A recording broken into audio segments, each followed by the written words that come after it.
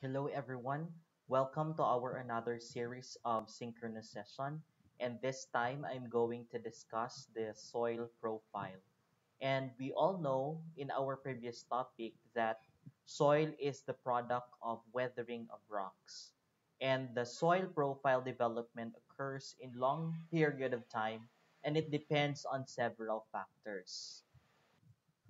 In this illustration, it shows the relationship of the soil to the vegetation in a specific area.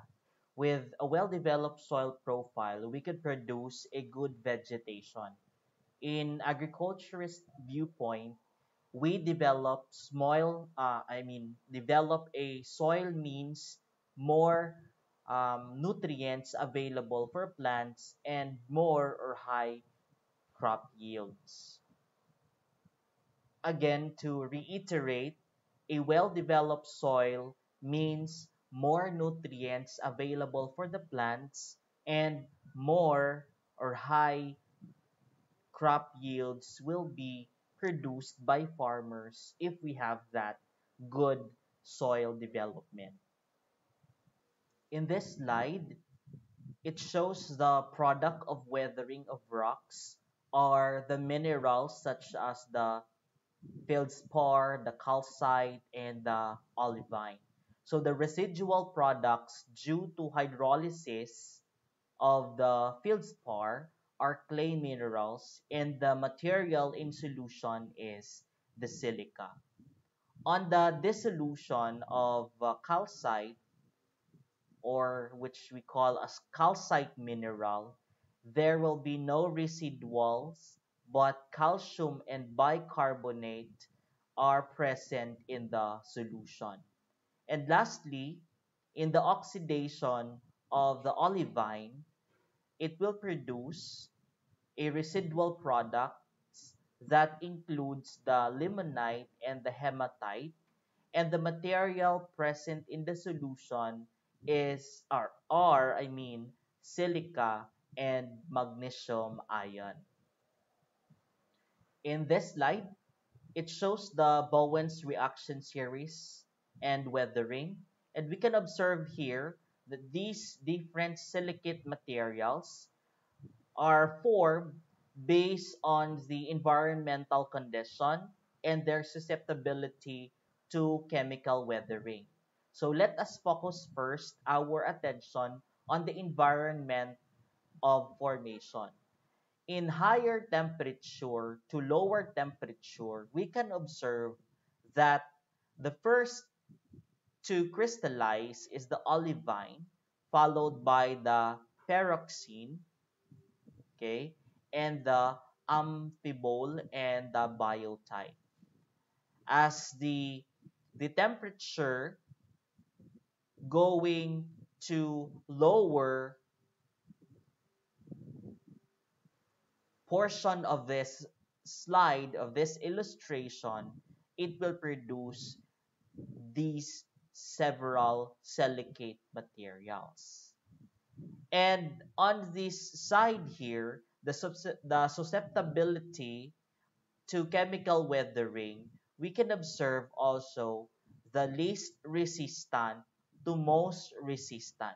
So the least resistant to chemical weathering is the olivine, and the most resistant is the quartz. Thus, we can say that in determining the soil profile, it is also important for us to know the past climate of such area. As to the definition of the soil, it is the combination of mineral and organic matter, water, and air. It is actually the portion of the regolith. When we say the regolith, it is the weathered rock and minerals that supports the growth of the plants. And this chart here, the pie chart here, shows or summarizes the components in the topsoil that support the plant growth. As what we can observe, the topsoil is composed of mainly of 45% mineral matter and 5% of organic matter, and a the same percentage of air and water present in the topsoil. And again, these components of the topsoil supports the plant growth. In this slide, here, the illustration shows the different factors related to bedrock composition.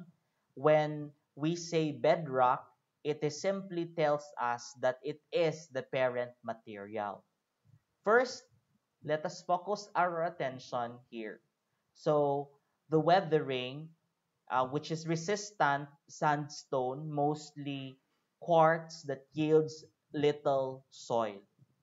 And in this portion here, the weathering of the limestone, which specifically chemical weathering via dissolution, the limestone produce these materials in the soil.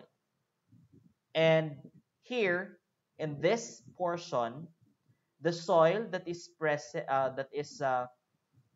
rich in iron, okay, that turns into a red color because of the presence of the iron. And this is due to chemical weathering by oxidation. In this portion here, the chemical weathering by hydrolysis, and this area here is the chemical weathering of the feldspar rich in granite. And remember that climate is also very important in determining the parent material and at the same time the soil development of that particular area. In this slide also provides the information on the variation in soil development due to its topography. When we say topography, this includes the slope and the time. So let us focus our attention in this area. So the residual soil is developed on this bedrock here, and there is no soil development in this portion because of a very steep slope. Why? Because it is always exposed to different factors, exposed to water, to wind. That is why there is no soil development that occur in this area. In this area, there is a thinner soil on slope because of the erosion, because it is observed that it is exposed to wind and water. Thus, we can say that it is thinner soil here because of the slope area. And it is usually um, exposed to erosion due to exposure to water and wind. In this area here, the transported soil here is developed on unconsolidated deposits from higher areas of this land. Another here, the unconsolidated deposits are present in this area. So we can say now that in higher areas, usually there is low development of soil because they are exposed to different conditions that might affect their development. While in this portion, in low-lying areas here, we can observe that there is a development of the soil profile in a series of time. In this slide, it shows us the factor related to climate. So observe that these areas here are usually different in climatic conditions and different in the temperature.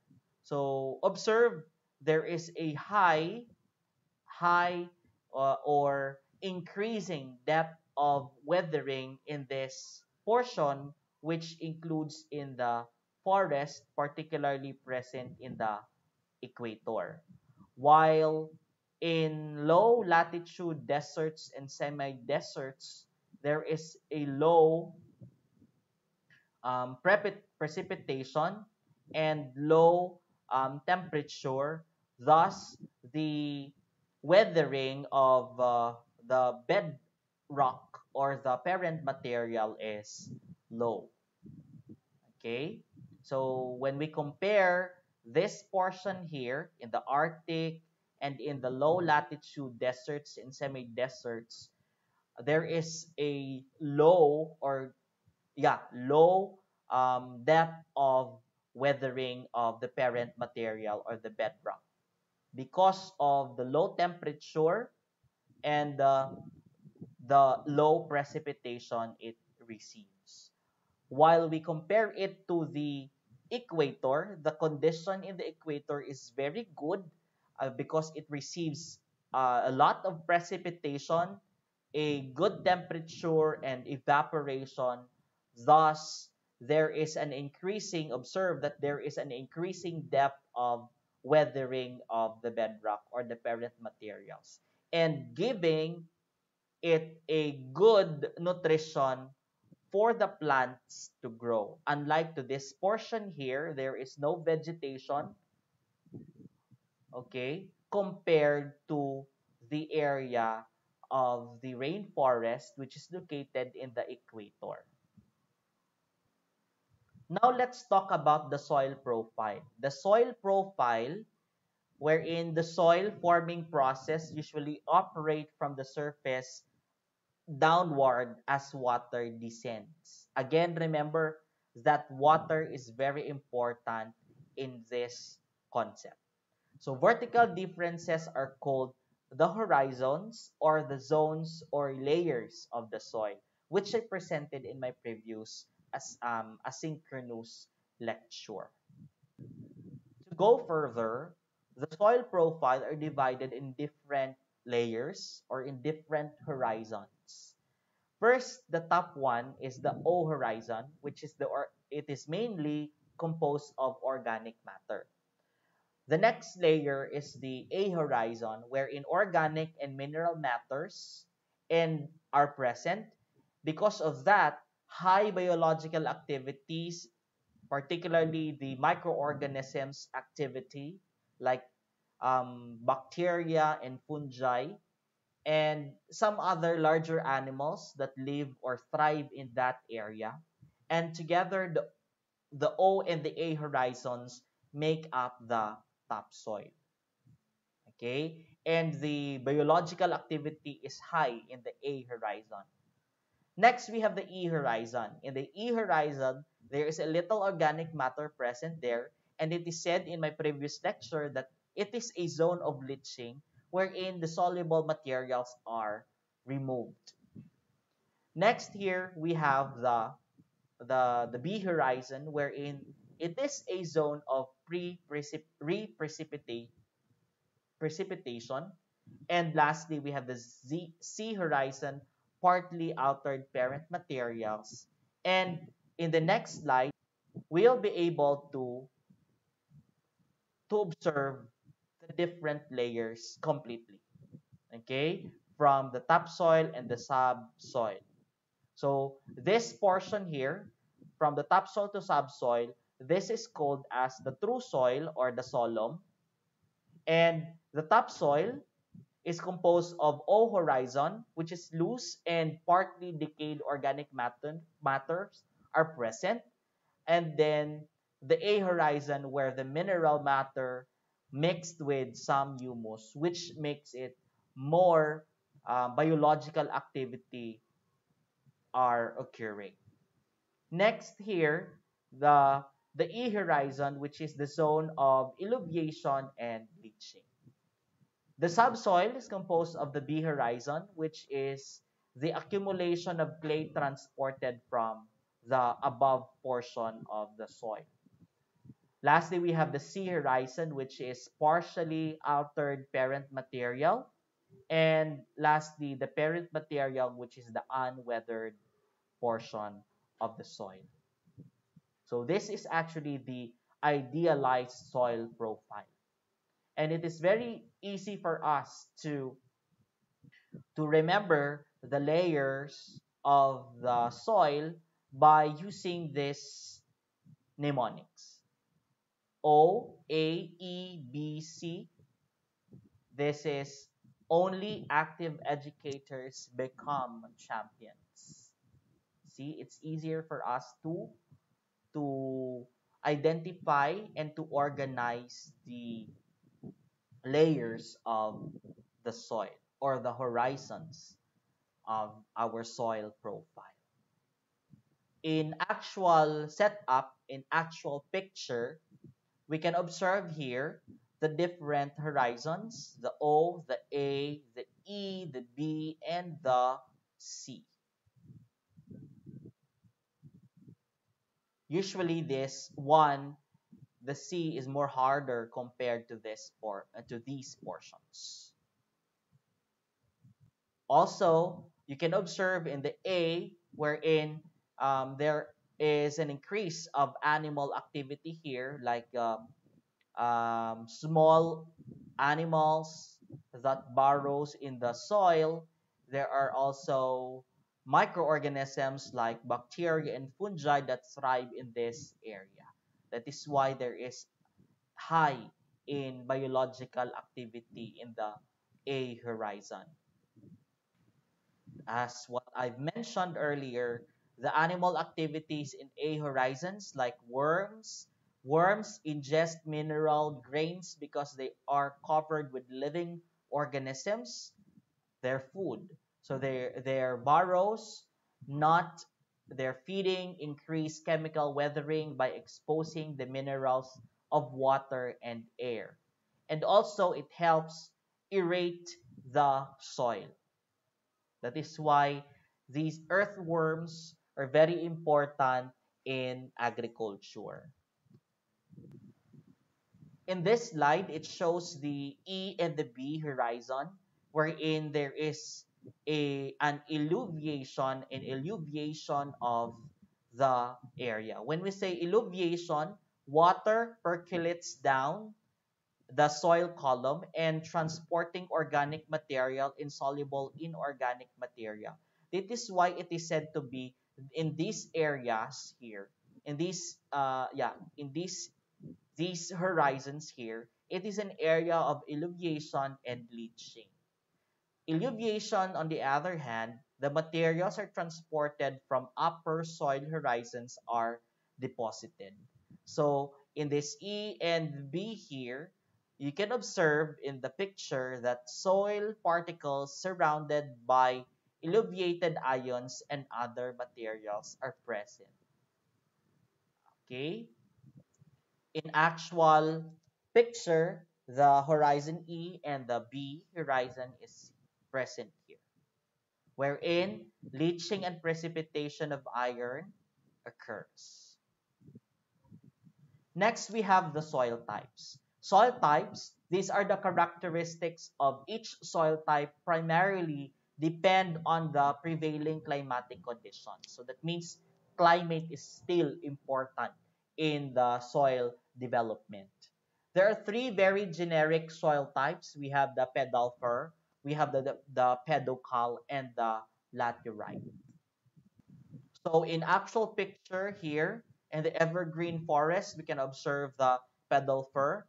We in the short grass area, we have the pedocalc, and in the tropics, in the tropical region, we have the laterite.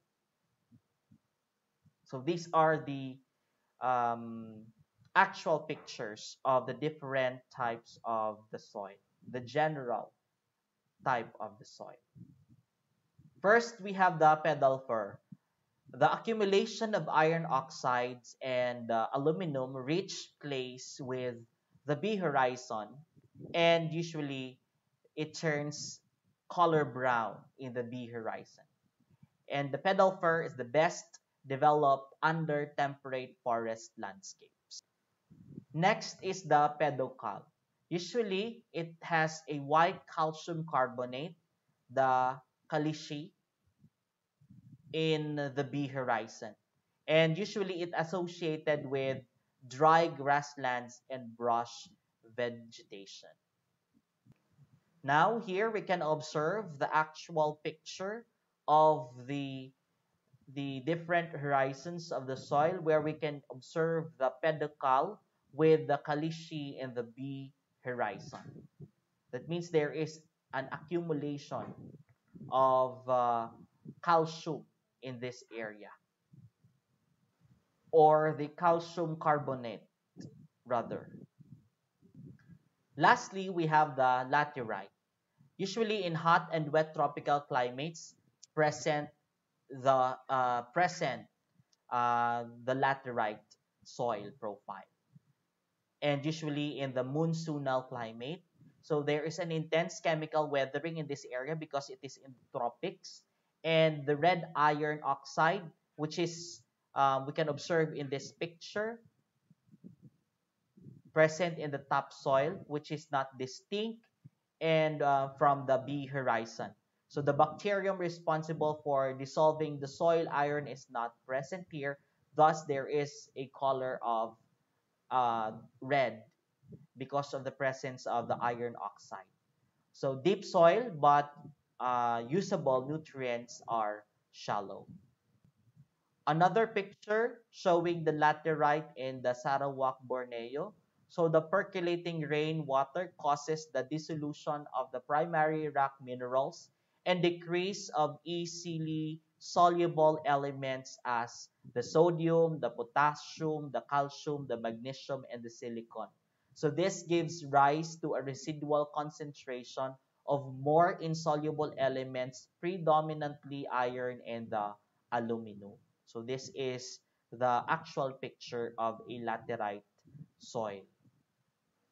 And what happens in the earth surface? So there are several processes that contributes in the soil development. One is the erosion. The erosion is the physical removal of material by mobile agents, for example, the water, the wind, the ice, or the gravity. Here in the tropics, usually the primary um, reason of soil erosion is water. And the natural rates of soil erosion depends on these